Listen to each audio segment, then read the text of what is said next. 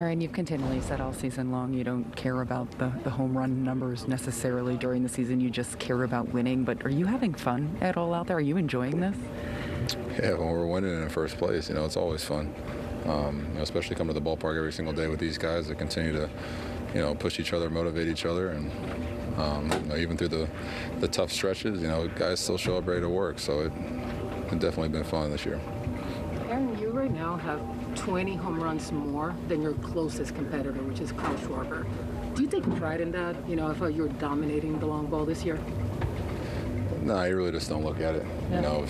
If you're checking the numbers, you're going to get caught. So I just keep trying to do what I can do, and the numbers will take care of themselves. If I have a good plan, have a good approach, do what I need to do in the box, all that other stuff will show up. I know we've talked to you about being patient when teams aren't pitching to you, but are you at all surprised that teams still are pitching to you?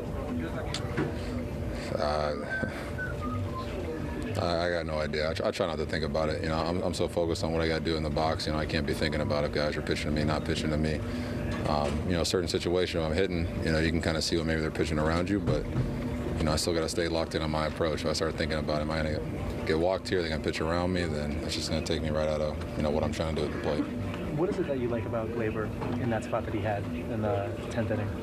No, he's a guy consistently over his career has come up in clutch situations, and that was a situation where tie game there in the 10th, and against a tough reliever that's a good sinker splitter combo.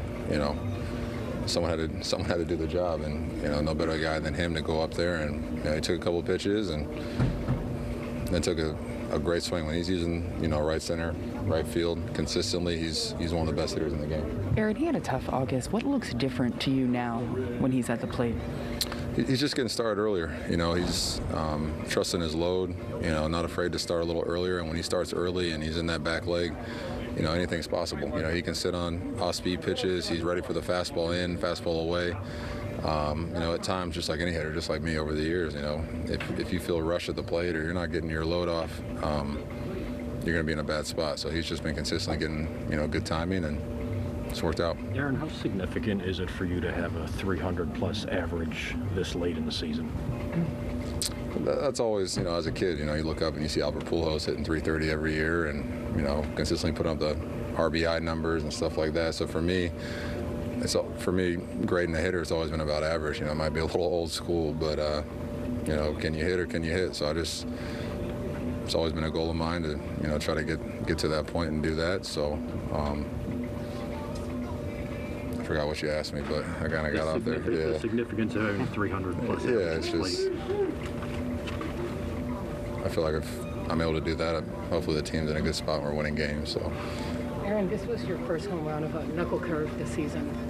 Are you just seeing everything? Like, can you walk me through just getting that curve?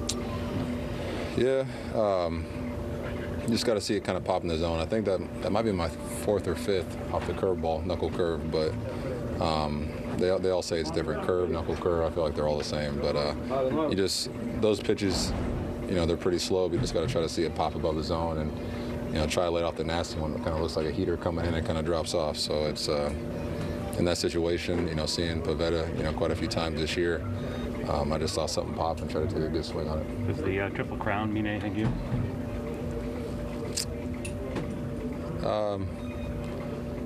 Yeah, some great guys have done it. I think thinking back to Cabrera, who did it last, I believe, it's pretty special. But I think I'm a long ways away from that, so we don't need to talk about that. You could see on the TV broadcast that on your second home run that there were even Red Sox fans cheering for you. Does the fact that the history that you're making, turning against people that have been rough on you before, does that say something? Man, they were wearing me out on deck. I don't know if they were cheering or not. They were wearing me out, but I love baseball fans. I think just fans all over. Red Sox, Yankees, doesn't matter. They came here to see a good game and see a show, and both teams tonight, I think, put on a good show for them. Do you enjoy that with the back and forth you've had here with Red Sox fans before? Oh, it's the best. They're some of the best in baseball. They're going to boo you. They're going to, say some things. They're going to make you laugh. It's all part of it. A lot of great history here, and this is one of the best places to play. So it's always fun going out there and trying to put on a show for them. If it doesn't work out free agency-wise with the Yankees, is this a place you'd consider? Ooh. We'll talk about that at the end of the year.